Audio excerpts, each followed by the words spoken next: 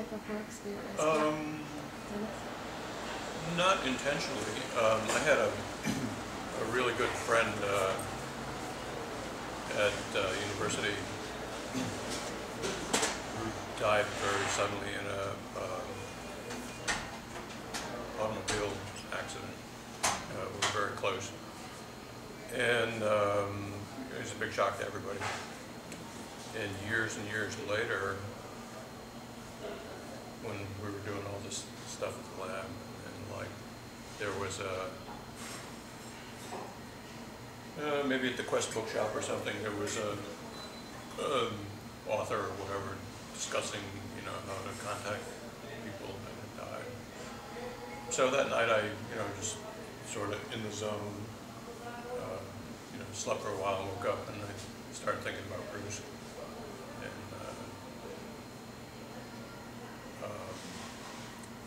it felt like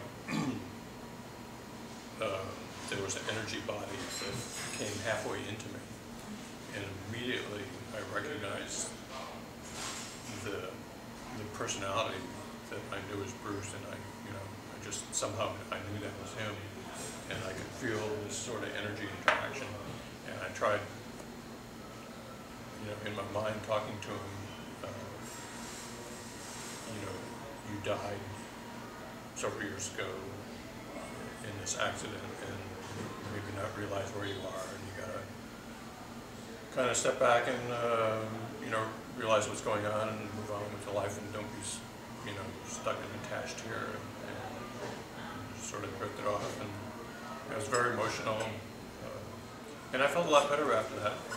And I had a couple other similar kinds of things with friends that had died. So there was some sort of interaction there that I was aware of. I think that might be an example. That was as much a help to you as it was to Well, yeah, Bruce. actually, yeah, it was a release kind of thing for me. Didn't have a lot of practice at that. However, I did hold on for dear life in the back of that motorcycle. Because I wasn't ready to let go yet of this life. I've heard you two are pretty anxious to get to Whistlefield. And Well, we had the motorcycle. interstate that went 80% of the way, so basically we just got on the interstate and, you know, warp speed and you know, when you're 20-something years old and you have a big 4-cylinder motorcycle, it doesn't actually get fun until you pass 80. So, in second gear, right? Yeah. So yeah, we went out to Whistlefield. We got there in about 40 minutes, half an hour or so. It was mostly interstate, so, and the interstate was mostly empty. It wasn't a busy interstate. It was a fairly new interstate. It had just been built. It didn't have a lot of traffic on it like it would today. Well, I mean, I'd do it all over again in a heartbeat. We probably will, or maybe we did. Yes. Oh, it was terrific. Yeah, I just say, you know, follow your instincts. Try to live in the present. Try to be aware of your physical, your emotional, your psychological environment, and that of your friends and family and strangers, and kind of see what happens. And if something strange happens, you know, pay attention to it, but don't necessarily believe it, and try it again. And open-minded skepticism. Yeah, that's the way to travel. Yeah, I would say, you know, kind of advice to people, you know, who kind of are interested in this path, is don't focus on the phenomena. Don't focus on going out of body. Don't focus on you know, paranormal things. Focus on growing up. That's really the key thing. As you grow up and your reality gets bigger and your decision space gets bigger, these other things become available to you. They become easy to do. It's getting the cart in front of the horse if you want to start with the phenomena, you see, instead of starting growing up. So grow up, become love, you know, work in that direction, and then the larger reality, you know, your intuition, all that sort of thing will just start to grow and happen all by itself. And like Dennis says, you just pay attention to it. Always stay skeptical and open-minded and pay attention to those things. But many people go the other way around. What they want to do first is to have these cool experiences. They want to go out of body, and they want to see things and go places, and they want to prove it. And that's kind of backwards. It's better off to spend your energy on trying to grow up, approach every decision you make. You make thousands of decisions in a day. Every decision, every interaction with caring, with love, about others rather than about self. And if you practice that, you'll find these other things. If you have an interest in them, that's good. But you'll find they just happen. You don't really have to work so hard for them. The other way is very frustrating.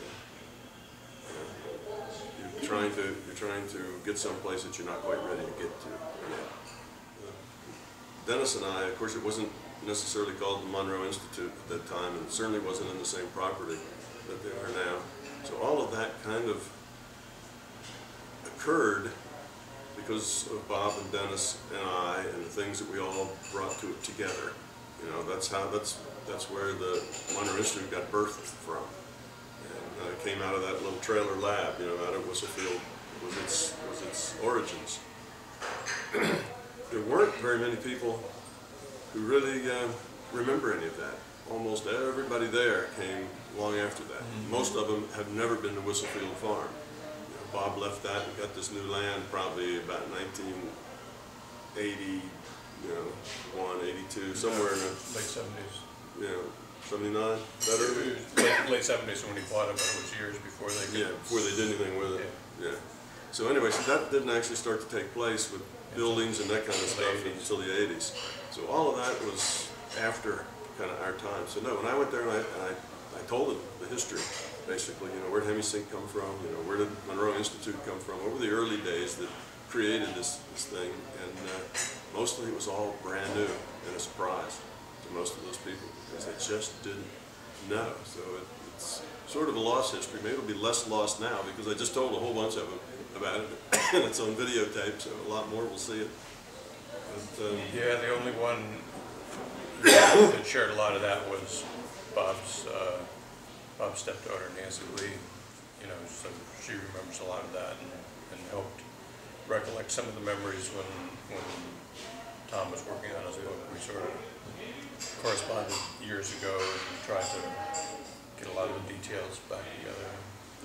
Well, there was one old timer that was at the TMI when I was there about 3 weeks ago, and that was Joseph Chilton Pierce. Right. He wrote Cracking the Cosmic Egg and probably 20 other books by now. Yeah. And he was one of the participants in one of those early seminars that we did at the Tuckahoe. Right. So, matter of fact, he got up afterwards and said, I was at the Tuckahoe. He's like 88, 89 years old, and he gave a little talk there. And said, I was at the Tuckahoe. I remember that. So there are a few around still that kind of remember the times that we were there, but not too many. Yeah, and there was a young guy named John Palmer who was a grad student at UVA working for Bob Van de Castle, and he's still around. He's now president of the American Parapsychological Society, something or other. He's written, hundreds of papers on this stuff. He's still around. I remember that. Yeah. Okay, well, we're running out of time, and they're going to kick us out of the swimming pool, so. Over and out.